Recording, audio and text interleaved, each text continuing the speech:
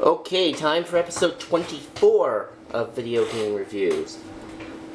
And for this episode, we are going to review Rad Racer for the Nintendo Entertainment System.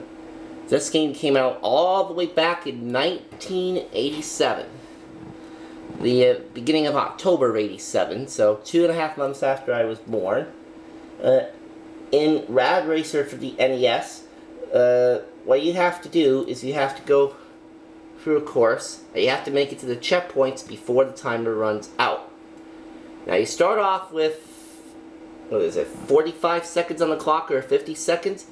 So you start with that, and then once you pass through a checkpoint, you get time added on. Now if you hit a road sign or a tree at any speed, then you crash. And hitting another car right from behind is going to slow you down. And that is not good. And then if another car sideswipes you, then you're going to be pushed to the side. And then at the higher levels, you can actually crash by hitting another car. Now, some people like crashes, but I don't. Now, obviously, crashes take time off the clock and make it harder for you to reach the checkpoint. Now, there are 8 level courses in this game, each one increasing in difficulty. Now, once your timer reaches 0, the vehicle can still coast for a little bit. And if you manage to reach the checkpoint, though, before the car runs out of steam, then you can continue on. But if your timer runs out before you reach a checkpoint or you reach the goal line, then it's game over. Now there is a cool feature about this game. You can actually activate a 3D mode in this game by pressing the select button on the controller and wearing 3D glasses. So that's pretty neat. And I actually didn't know about that. Although, then again, I don't have 3D glasses. Now, this game, when it was released, came packaged with 3D glasses, which gives you the illusion of 3 dimensions. You can pick one of 2 cars in this game, a Ferrari 328 or an F1 racing machine. Now, both cars have a maximum speed of 255 kilometers per hour. And you can activate the turbo by pressing the up button on the pad to boost the car's speed.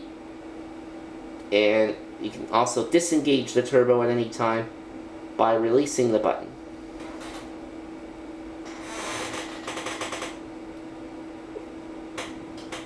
Now they actually made a sequel to this game, but this sequel was exclusive to North America. Which means that, which means you could only get this particular sequel in the United States or Canada, and that being Rad Racer 2. However, that version apparently doesn't have too much differences from the first one, and therefore wasn't as successful as the original game.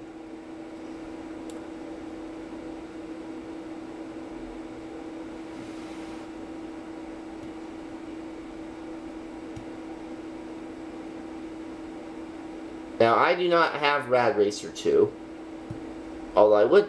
I do not have Rad Racer 2.